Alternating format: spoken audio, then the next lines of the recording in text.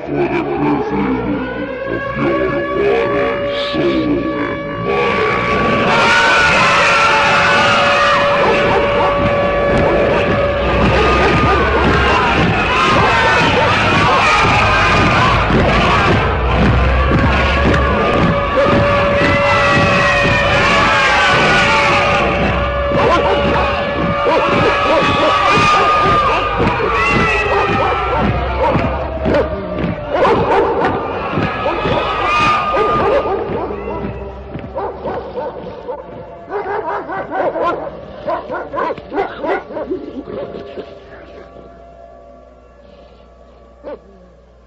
You're listening to the only hour that ever was or ever will be. You're listening to the hour of the time, during which you will decide your future and thus our collective futures. I'm your host, William Cooper. Tonight's program, ladies and gentlemen, comes from a book by Manly P. Hall named America's Assignment with Destiny. And last night, we had our young research assistant do the last half of the program, and we understand that some of his narrative could not be understood as it was his first try at radio broadcasting, and we're going to continue to work with him, and he's going to get better, and he's going to do some more programs on the hour of the time, because we like to share everything around here and give everybody a chance to be the best that they can be. So I'm going to continue tonight where I left off at the halfway point in the program to make sure that nobody misses any portion of any of this series. And we continue now. It was written that the Cholulans deeply admired Quetzalcoatl, the great priest, because of the purity of his life, the kindliness of his manner, and his doctrines of peace and brotherhood. He remained with them for nearly 20 years, slowly sickening from the poison which was destroying his body. At last he realized that his ministry was coming to an end, so he continued his long journey toward the mysterious city of Tlapalan, from which he had come. He turned toward the east and proceeded to the sea, which he reached at a point a few miles just south of Veracruz. Here he blessed the 4 young men who had accompanied him and bade them return to their homes with his promise that one day in the future he would return and restore his kingdom among them. Then the old and weary man called to the sea, and out of the waters came a raft of serpents. He stepped upon this strange craft and was carried away into the land of the sun's beginning. He left behind him a priesthood that perpetuated with esoteric rites the mysteries of the feathered serpent. There is every indication, folks, that the cult of Quetzalcoatl was kept secret, a precaution necessary in the face of the opposition of the primitive indigenous sects. There are several accounts of the death or departure of Quetzalcoatl. The conflict is due in part to the legends being derived from different tribes and in part to the Spanish methods of gathering the reports. Now, these invaders took slight interest in the native traditions until they had destroyed most of the available sources of information. Later, even the converted Indians were uncertain of their tribal history. There's reason to believe, however, that some sacred records were intentionally suppressed and were never available to the missionaries. The people of Mexico claim to have sacred accounts of the mysteries of their religion and the origin of their race. There's mention of the divine book written by Tezcucan, a wise man or wizard whose name means Lord of the Great Hand. This was supposed to contain the account of the migration of the Aztecs from Asia. Baron de Waldeck claimed that the book had once been in his possession. De Bourbourg thought it was the Dresden Codex. The Bustamante wrote that native historians had a copy in their possession at the time of the fall of Mexico. Now, there is good probability that manuscripts of great value survived the Spanish colonial period and are still available to certain qualified persons. Augustus Leplangian, known to the Yucatecans as Great Blackbeard, was one of the few Americanists to be accepted into the confidence of the ever-reticent Indians. They told him enough to convince a thoughtful man of the existence of esoteric schools in the Mayan area. Quote, that sacred mysteries, unquote, writes Leplangian, have existed in America from times immemorial, there can be no doubt. Even setting aside the proofs of their existence that we gather from the monuments of Uxmal and the descriptions of the trials of initiation related in the sacred book of the Quiches, we find vestiges of them in various other countries of the western continent. The rites and ceremonies of initiation were imported in Peru by the ancestors of Manco Capac, the founder of the Inca dynasty, who were colonists from Central America, as we learn from an unpublished manuscript written by a Jesuit father, Reverend Anelio Oliva, at the beginning of the year 1631 in Lima, and now it resides in the library of the British Museum in London. A number of authors have tried to prove that Quetzalcoatl was a foreigner who, reaching the shores of the New World at an early time, attempted the civilization of the aboriginal tribes. Lord Kingsborough favored the possibility that this wanderer was actually the Apostle Thomas, and that the ancient Central American Indians came under Christian or Jewish influence. Always deeply concerned with the possibilities of linking the worship in the Americas with the religions of the Near East, his lordship writes, the Messiah is shadowed in the Old Testament under many types, such as those of a lion, a lamb, a rose, the morning star, or the planet Venus, otherwise called Lucifer, the sun, light, a rock, a stone, the branch, the vine, wine, bread, water, life, the way, and he is there recognized in the triple character of a king, a priest, and a prophet. It is very extraordinary that Quetzalcoatl, whom the Mexicans believed equally to have been a king, a prophet, and a pontiff, should also have been named by them Sayacatl, or Quetzalcoatl, or the morning star. Lavizcalpantecutli, or light. Mexitli, or the vine, for Torquemada said that the core of the aloe from which the Mexicans obtained wine was so called. Votan, or the heart, metaphorically signifying light, and Toilietl, Manyar de Nestra Veda, bread for his body made of dough, was eaten by the Mexicans.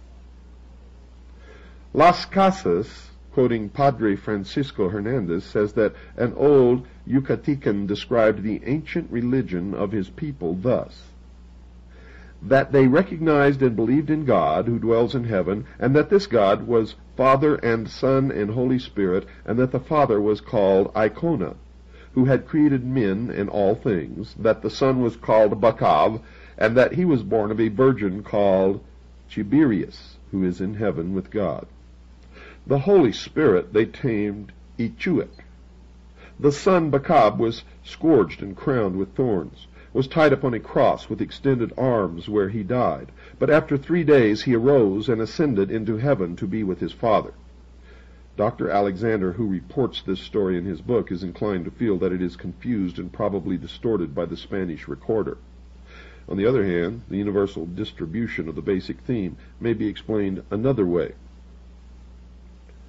Among the Lacandones, Quetzalcoatl is still represented as a snake with many heads.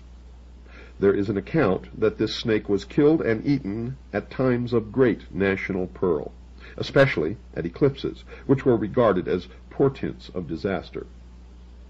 It was believed by the Mayas that Kukulkan descended invisibly from the sky and personally received the offerings during great feast held in his honor. For details of this, consult The Mythology of All Ages, Volume 11, Latin American, by Hartley Burr Alexander. Now, Daniel Brenton, in his Essays of an Americanist, devoted some thought to the magical powers attributed to the priests of Central America.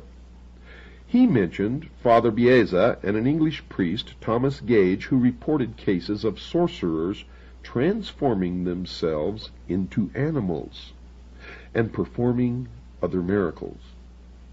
De Bourbourg was not entirely convinced that ventriloquism animal magnetism, or the tricks familiarly employed by conjurers explained the mysteries of Nagualism, as the black art of these Indians is called. Brinton quotes from the Popol Vuh. Truly, thus, Gukumat's Quetzalcoatl became a wonderful king. Every 7 days he ascended to the sky, and every 7 days he followed the path to the abode of the dead. Every 7 days he put on the nature of a serpent, and he became truly a serpent. Every 7 days he put on the nature of an eagle, and again of a tiger, and he became truly an eagle and a tiger. It is evident from available authorities that the Mayas and Aztecs had an extensive body of legendary and lore, which originated in the mysteries of their religions and proves the existence of an elaborate system of secret rites and ceremonies. In the form of a feathered snake, Quetzalcoatl overshadowed a dynasty of rulers and priests, some of whom later assumed his name and even his mask symbol. These later Quetzalcoatls have been confused, like the several Zoroasters of Persia, into one person, with a resulting conflict in dates. Recent excavations would indicate that the cult of the feathered serpent was established before the beginning of the Christian era and did not arise in the 10th or 11th century A.D. as held by some modern archaeologists. In fact, it is more likely that the ancient hero was said to have been reborn or to have overshadowed a later leader of the nation. All the accounts imply that the religious order which served the mysteries of Quetzalcoatl was long established, and those who follow in the way which he had prescribed lived most severe lives. Children were consecrated to his temples from their birth and were marked by a special collar. At the end of the 2nd year, the child was scarified in the breast. When it was 7 years old, it entered a seminary where it took vows covering personal conduct and public duties, including prayers for the preservation of its family and its nation. There were many of these priestly brotherhoods, and the Spanish missionaries, in spite of their theological prejudices and intolerances, were forced to admit that the Aztecan priests were excellent scholars and lived austere and pure lives. It was said of these missionaries that in Quetzalcoatl, who taught charity, gentleness, and peace, they thought they saw a disciple of Jesus Christ. The kings of the Mexican nations, like those of ancient Egypt, were also initiates of the state mysteries. Torquemada described the attainments of Nazahalpili, the king of Texcoco. This learned man gathered about him masters of the science and arts, and gained a wide reputation as an astrologer and seer. When Montezuma was elected to rule over the complex of Nahuatlan nations, King Nazahalpili stood before the young man and congratulated the entire nation for having selected such a ruler, whose deep knowledge of heavenly things ensured to his subjects his comprehension of those of an earthly nature. The interpreter of the collection of Mendoza described Montezuma as by nature wise, an astrologer and philosopher, and skilled and generally versed in all the arts, both in those of the military as well as those of a civil nature, and from his extreme gravity and state, the monarchy under his sway began to verge towards empire. The great serpent, clothed in quetzal plumes, certainly belonged to another race and came from an unknown country. Lucien Biart says, "It is an incontestable fact that Quetzalcoatl created a new religion based upon fasting, penitence, and virtue. In skillful trades and in metalworking, this Amerindian savior reminds one of the craftsmen of Tyre who cast the ornaments for Solomon's temple. As a benefactor of his people, as a liberator of men's minds and hearts, this Nahuatlan demigod certainly revealed the attributes of the master builder." Folks, are you beginning to hear the implications that this may be connected to the ancient mysteries and directly to Freemasonry? For that is exactly what Manly Hall is putting across. Scattered through the jungle of Yucatan and extending northward into Chiapas and southward into Honduras and Guatemala are the remains of ancient cities and the ruins of old cultural centers, religious or educational, dedicated to scientific research and the investigation of the spiritual mysteries of human life. These shrines and temples are adorned with numerous religious emblems and figures, and closely resemble the temples and schools of the esoteric tradition, which were scattered through the Mediterranean countries, North Africa, and the Near East. The Aztecs, inhabiting the Valley of Mexico, certainly derived much of their cultural impetus from the more highly civilized Mayas. These Nahuas practiced elaborate rites and ceremonies and recognized a large pantheon of divinities. It seemed unlikely that the Aztecs patterned their religious concepts from some inferior cultural tradition. There are positive indications that the tribes of central Mexico had received an important intellectual stimulus from the Mayas, and even found it expedient to acknowledge this indebtedness. The physical remains of the Maya civilization are sufficiently impressive to indicate a highly advanced people whose religious institutions and rites had reached a considerable degree of refinement.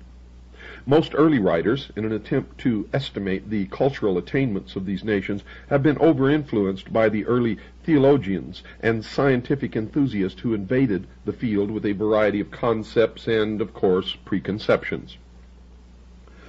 The empires of the Mayas and Aztecs were resplendent with edifices dedicated to their faiths. There were magnificent shrines, temples, and altars, some to sanguinary deities and others to benign and kindly gods.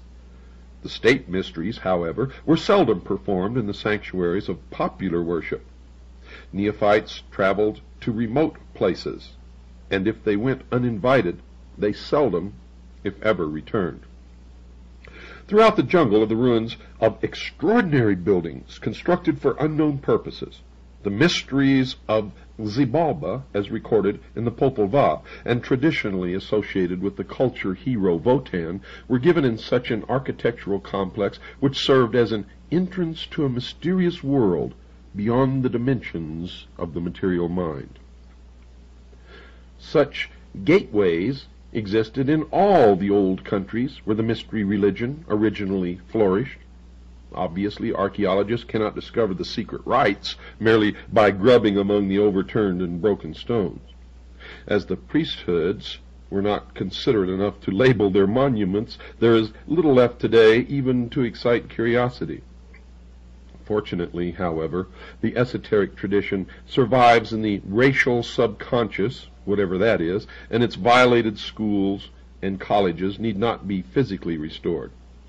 When such restoration is attempted, the buildings usually reveal that they were designed as symbols of the cosmos. If the mystery system existed in the Western Hemisphere, as the landmarks indicate, it must have produced its initiates and adepts. These, in turn, became the leaders and saviors of their peoples. The wonder-working hero, whose deeds enriched all tribal traditions, always and everywhere performed the same miracles, possessed the same powers, and made the same personal sacrifices. The mystery school required not only a hierarchy for its maintenance and perpetuation, but also appropriate places of initiation, partly underground or adjacent to grottos and caverns.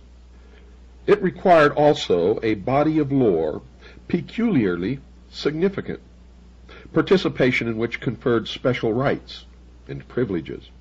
A people which had reached the mental platform of the Mayas would not have accepted a philosophy of life that was without profound and significant values. Pagan priesthoods did not initiate those of feeble mind, but selected for spiritual advancement persons of high attainment and mature judgment. Albert Reveille, in the Hybard Lectures, 1894, notes of the religion of the plumed serpent. There was something mysterious and occult about the priesthood of this deity, as though it were possessed of divine secrets or promises, the importance of which it would be dangerous to undervalue. It is fortunate, indeed, that at least one manuscript relating to the religious mysteries formerly practiced in the Mayan area has been recovered. The Popol Vuh, or the Senate Book of the Quiches, The record of the community has survived the numerous vicissitudes which have conspired to prevent the perpetuation of the literary monuments of Central America. It was tolerated by the early missionaries, who, observing certain similarities to their own scriptures, preserved the work as a means of persuading the Indians to a more speedy baptism. In the 17th century it was rescued from a fate worse than oblivion by the Dominican monk Don Ramon de Ordonez y Aguirre, Dean and Chancellor of the Archbishopric of Ciudad Real. The work was deposited in the library of the convent at Chichicastenango by its scholiast Ximenes, where it remained until 1830. The manuscript of the Popol Vuh was rediscovered about 1855 by Dr. Cesar in the library of the University of San Carlos, Guatemala City. Through the industry and scholarship of that ardent antiquarian, the Abbé Brasseur de Bourbourg, this mysterious book of the Quiches came at last to the French language, where it lingered for years, awaiting English translation. Dr. Scherzer was responsible for a Spanish version published in Vienna in 1856. The first English translation has remained practically unknown to students of Central American archaeology, as it appeared serially in The Word, a magazine devoted to theosophical and related subjects. The translation was made by Kenneth S. Guthrie, M.A., Ph.D., M.D., and was based upon the French text. A new English translation from the Spanish of Adrian Ricinos has just been issued by the University of Oklahoma Press, and folks, that was in 1951. This version is by Delia Goetz and Sylvanus G. Morley and includes important introductory and commentary material. Writing under the pseudonym Aretas James Price, issued part of the Popol Vuh with learned commentaries under the title The Book of the Azure Veil. This ran in Lucifer, a theosophical magazine, between September 1894 and February 1895. It concluded with a note that circumstances made it impossible for the translator to finish the work. Price suggests that the god Quetzalcoatl was known in Peru under the name of Amaru. He writes, "From the latter name comes our word America. Amaruca is literally translated Land of the Plumed Serpent.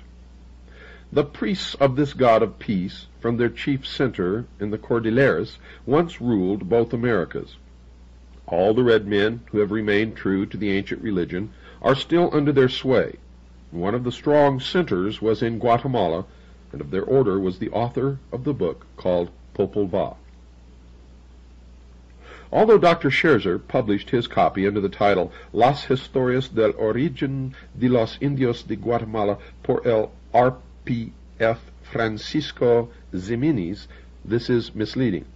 Ximenes was not the author, but acted in the capacity of scribe, translator, and commentator. The work is said to have been compiled originally in the 17th century by a Guatemalan who had been converted to Christianity. Most American Indians are unsatisfactory converts, for they accept new beliefs without discarding old convictions. This is a most fortunate state of affairs, as there is little indication that the indigenous mythology has been compromised.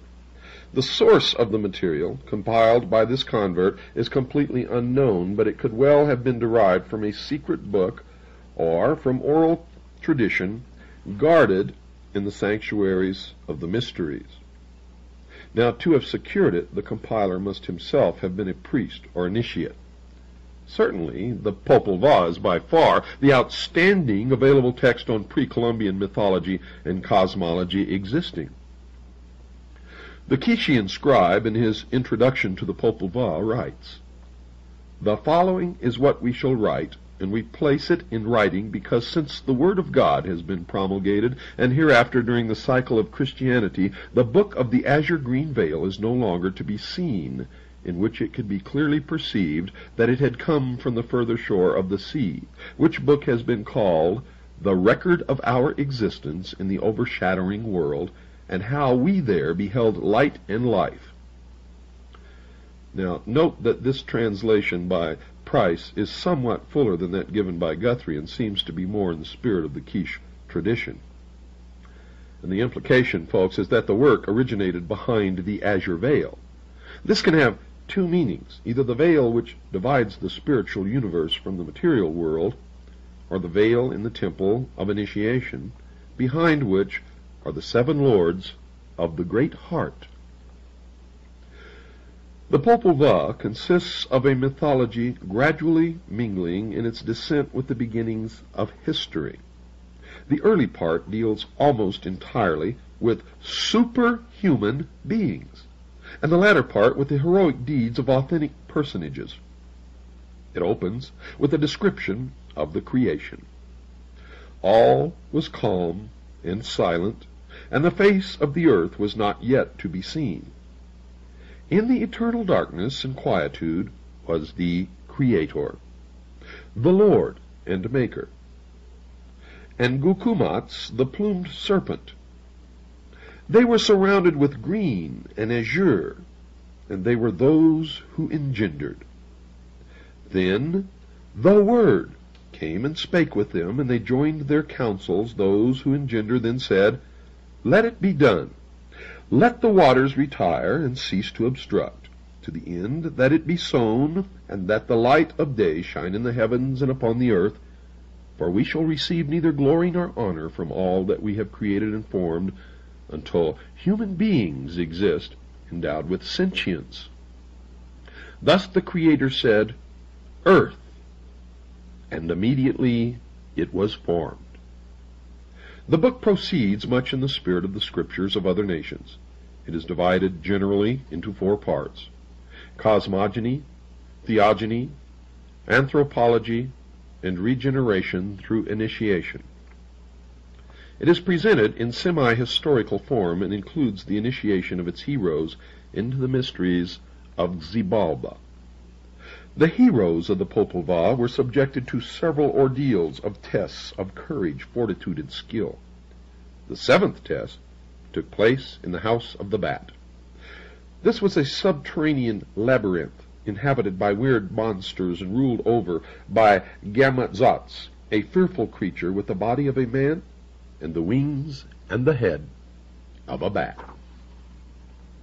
Naturally, the account is clothed in the culture symbolism of the Mayas, but it is certainly to be compared with such productions as the Finnish Kalevala and the Icelandic Eddas. Guthrie presents a number of important parallelisms to the mysteries of the Egyptians, Chaldeans, and Greeks. According to him, the 12 trials or tests through which the neophytes pass are analogous with the signs of the zodiac. He goes so far as to hazard the speculation that the 12 princes of Xibalba were the rulers of the Atlantean Empire, and their final destruction referred to the tragic end of Atlantis. Well, folks, it's time to take our break. Don't go away. I'll be right back after this very short pause. The Popol Vuh follows the traditional form by involving its principal characters in a series of superhuman and supernatural adventurers. The work is certainly an account of the perilous journey which is the usual means employed to veil thinly the story of initiation. By comparison with the oral traditions of the northern Amerindian tribes, the legend unfolds what Dr. Paul Radden beautifully calls the road of light. Medicine priests have freely acknowledged that in dreams and trances they could leave their bodies and travel to the abodes of the gods and the dead. To make this journey while still living is initiation, for it is conscious participation in the fact of immortality. In some cults, the neophyte was given sacred drugs to intensify his psychic faculties, as in the case of the notorious peyote sect, or was subjected to hypnotic influence, like the followers of the ghost shirt religion. By some means, a condition of death was simulated, and the consciousness or superior self passed through certain internal experiences of which at least a partial memory was preserved. The entire process of creation took place within the green and azure coils of the plumed serpent. On several continents, the serpent was among the important symbols of the initiate priest. Sometimes the serpent stands erect and is crowned, as in Egypt, or it may be winged, as among the Mongolians, or feathered and plumed, as throughout the Americas. Obviously, the natives did not intend to imply that they believed in the actual existence of winged snakes, for no such creatures ever existed among them. The serpent was a wisdom symbol, and when plumed, it meant that wisdom had been given wings and had become spirit, wisdom, or illumination. Price suggests that Matthew chapter 10, verse 16 explains the symbolism of the snake bird. Quote, "Behold, I send you as sheep into the midst of wolves. Be ye therefore wise as serpents and guileless as doves." Unquote. Now let me read the same passage from Matthew chapter 10, verse 16 again, with the mystery religion meaning. Quote, "Behold, I send you as neophytes into the midst of the profane. Be ye therefore wise as magicians and guileless as mystics." Unquote. Mr. Price was a Greek scholar, and his translation differed slightly from the King James Version, as you can see. He felt that the quetzal had the same meaning as dove, and that the creature combining the serpent wisdom and the bird intuition or inspiration represented the adept, in whom the mind and heart doctrine were completely reconciled. The conflict between the initiate and the adversary, or the paths of white and black magic, is always present. In the story of Daganoweda, the power of evil was personified by Atotarho, an old war chieftain who had a cluster of venomous serpents on his head in place of hair. The Mexican Quetzalcoatl was attacked by the red god of war. The adversary personified either older cults which opposed the establishment of the benevolent mysteries, or later cults responsible for the destruction of these institutions. In either case, an inferior state of spiritual enlightenment was implied. The mysteries were institutions of liberation, and were naturally opposed by groups seeking to keep their people in bondage through ignorance. The struggle was therefore between religion as temporal authority and the mystery faith, the internal, quote, road of light, unquote. The ruins of the past explain why it was the common belief that the men of good spirit, the initiates, were sacrificed to the material ambitions of temporal rulers. Now, folks, you can apply this same logic to the mystery religion of today. Where they refer to the adversary, they are talking about the same religious institutions, governments, and groups of people that Mr. Hall refers to in discussing the ancient mystery religions of the Aztecs and the Mayans. Only in their modern writings, they will never disclose that. All the aboriginal tribes of North America practiced mystical and magical rites, and vestiges of an esoteric tradition served by a priestly class distinguished for sagacity and personal integrity are still to be found among surviving groups. Scattered over a vast area and divided further by lack of a common language, these nomadic bands were approaching the horizon of national existence when the European colonists conquered their lands, decimated their tribes, and destroyed their cultural patterns. So diversified were the traditions of these peoples that it is difficult to summarize their beliefs and doctrines, especially after their legends, histories, and religious institutions were corrupted by outside influences. The European colonists were of no mind to search for the mystical secrets of the Indian life way. These settlers brought their own religious beliefs, which they were resolved to force upon the natives. There were no ethnologists or anthropologists among the Puritans, and many important landmarks of Indian philosophy were destroyed before they had been honestly investigated or appraised. Most of the tribal lore was in the keeping of priests and elders, and if these were killed or died without finding suitable successors, the traditions ended. Even today, older Indians find it difficult to select younger men to perpetuate the sacred institutions. Thus, it is unwise to assume that from available fragments a complete picture of Indian mysticism can ever be reconstructed. The Indian has always been an individualist, and neither circumstance nor inclination induced him to form extensive intertribal organizations. His way of life and the vast silences of his homeland caused him to turn within himself for courage, wisdom, and faith. He could not visit distant shrines of learning or sit at the feet of famous teachers. There were no books to ponder and no ancient sages to guide his religious convictions. Few strangers visited his camp with news or opinions from far places. He was part of a small family, and the tribal life, with its simple lore, was his only source of cultural tradition. A thoughtful observer of nature about him, the Indian lived constantly in the presence of mysteries, with no reference frame other than his own imagination. Though stoical in appearance, he was highly emotional, as indicated by his songs, dances, and festivals. His sensory perceptions were acute, and his legends indicate strong dramatic instincts. Among advanced tribes, according to Dr. Franz Boas, an elaborate series of esoteric doctrines and practices exists which are known to only a small portion of the tribe, while the mass of the people are familiar only with part of the ritual and with its exoteric features. For this reason, we often find the religious beliefs and practices of the mass of a tribe rather heterogeneous as compared with the beliefs held by the priests.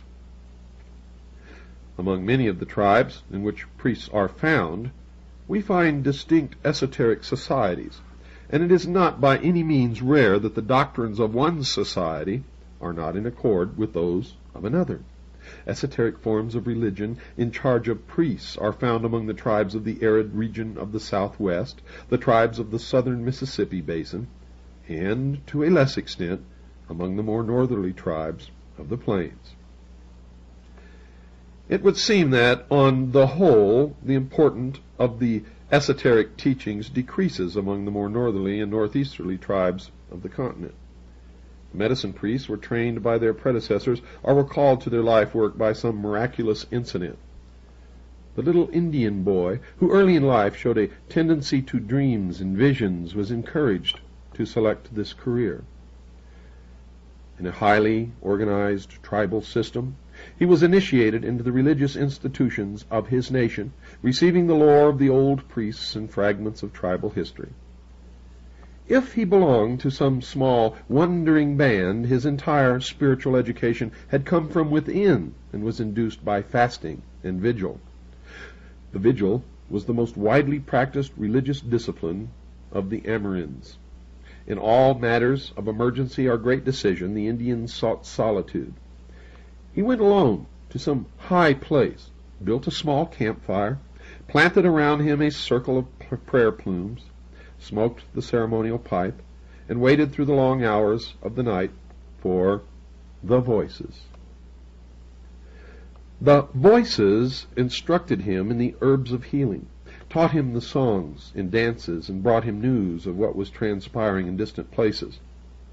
There are many stories about medicine priests learning to leave their bodies at will and journeying into the shadowland to guide the dying to the home of ghosts. Many of these grand old mystics were wise in the ways of the spirit and should be regarded as duly initiated members of esoteric orders. The miraculous powers of the medicine priests extended over a wide variety of phenomena. They healed the sick, protected their tribes. They directed the migrations of their peoples and sought by extrasensory means the location of food, water, and other necessities. They predicted the future. They induced rain and storms, projected themselves to distant places, and read the hearts and minds of their fellow men. It was in their power to induce visions and trances, and to receive the impressions of the star spirits.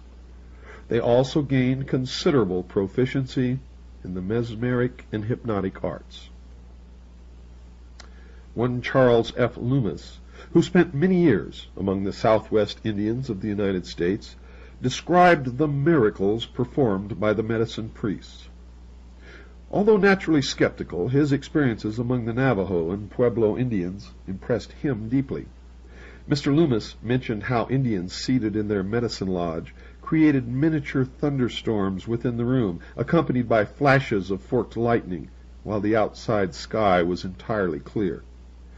He says, quote, How the effects are produced I am utterly unable to explain, but they are startlingly real." Unquote. He was also impressed by the ability of the priests to change themselves into animals in the presence of spectators. Some priests could create an artificial sun inside the lodge. This miniature luminary rose in the eastern side of the room, crossed overhead, and set in the west during the performance of the sacred chants.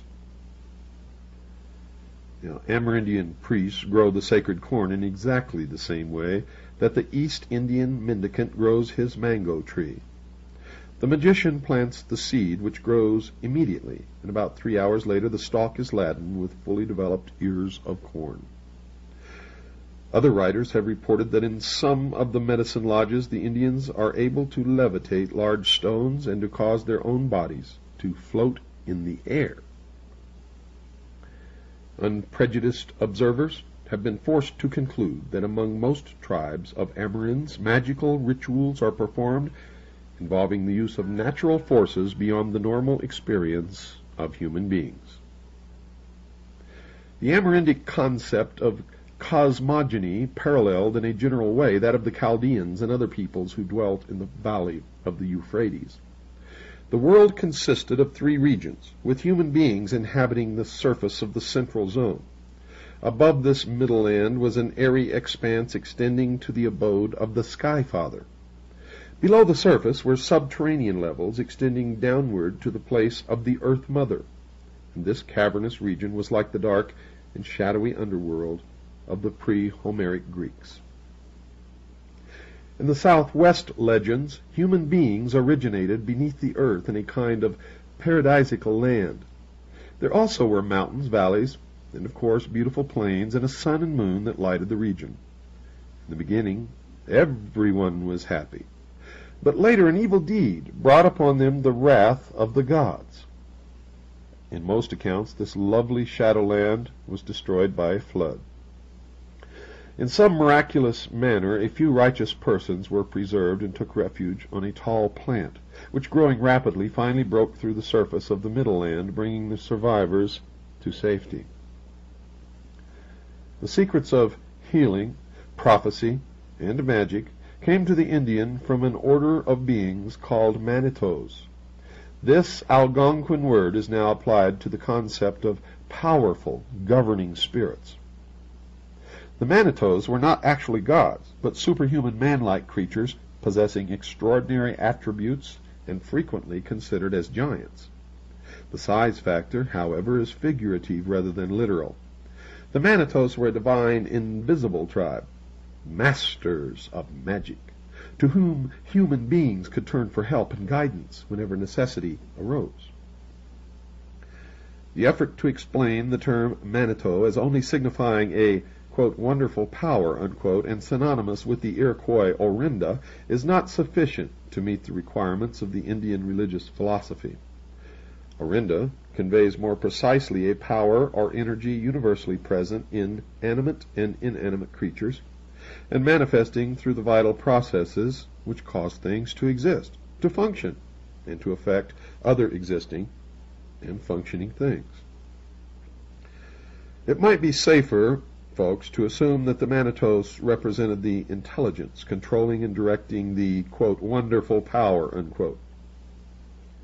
The Indian, therefore, was confronted with the same basic questions which disturbs even the most advanced physicist, namely, is there a supreme intelligence governing universal procedure?